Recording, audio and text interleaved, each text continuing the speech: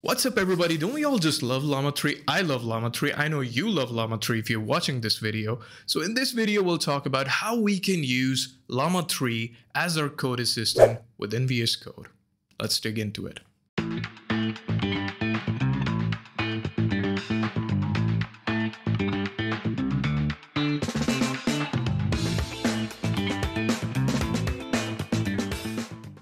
Hey everybody, welcome back to another video within the Generative AI tool series. And in this video, we'll talk about how you can integrate Llama 3 within VS Code by using CodeGPT as your tool. So CodeGPT itself is a Copilot generative platform, which sort of comprises of a lot of AI assistants and copilots, which are built in by CodeGPT itself, but it's also like a marketplace, or a community showcase center where you can build stuff and showcase your work and let people use it. So this is what it looks like. You can build your own agents and you can choose your favorite LLM to do that. So it's kind of a great tool for get you up and running real quick if you really need to build a specific agent and sort of reuse it across your organization or across your application that you're building. Moreover, it also has this great marketplace from where you can sort of choose different sort of AI assistants. So I have two here. One is for GPT-4 and one is for Python 3.10 and it's built on Cloud 3 Sonnet. So this is the overall experience that you'll get. So here I can choose my assistant. So currently I'm on Python 3.10. And it says like it's a comprehensive source for Python programming. So if I go ahead and select something like that, so I mean, this is what it looks like. You can sort of play around with the cosmetics and aesthetics of your agents, and you can sort of share this particular agent with your customers, your clients, and if you're or within your team, if you're sort of building stuff together. So let's go ahead and integrate CodeGPT within VS Code. So here I'm gonna go to extensions and I'm gonna search CodeGPT. And let's scroll down to sort of find it. And there we have it.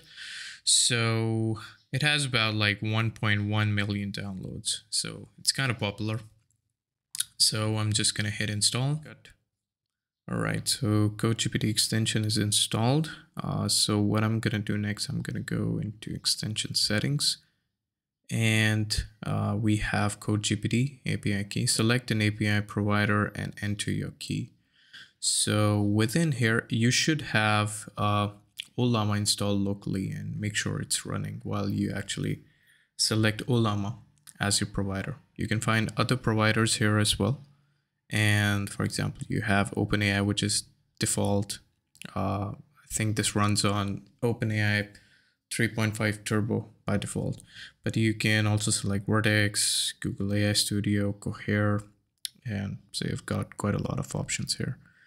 So make sure you have enabled CodeGPT Copilot and you have CodeGPT Autocomplete Provider to be selected over here. And here we are gonna select LLaMA Llama 3 instruct.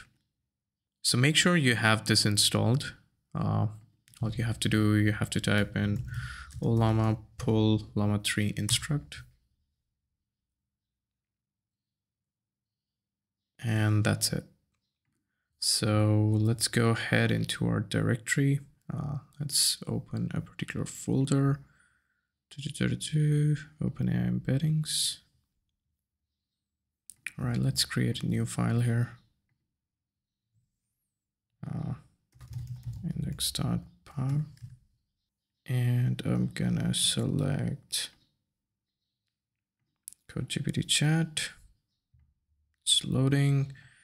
And here you can see we have the assistants that we viewed earlier. We have Code Assistant, we have Python 3.10 agent, which we actually checked out at the start of the video. We have JavaScript agent and we can select a few more. Here we have LLaMA as our provider and we can select We have a couple of options here. So we have the bigger model, which 70 billion parameter, 8 billion parameter. So let's select this one. So yeah, that's pretty much it.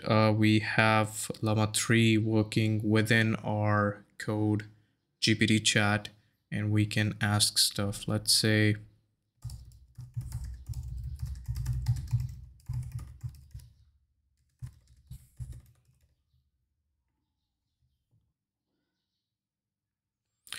all right, so here we have, we can use insert code snippets just like this. So this is kind of convenience. So I also showcased this as a feature within one of the tools that we reviewed earlier by the name of IDX by Google.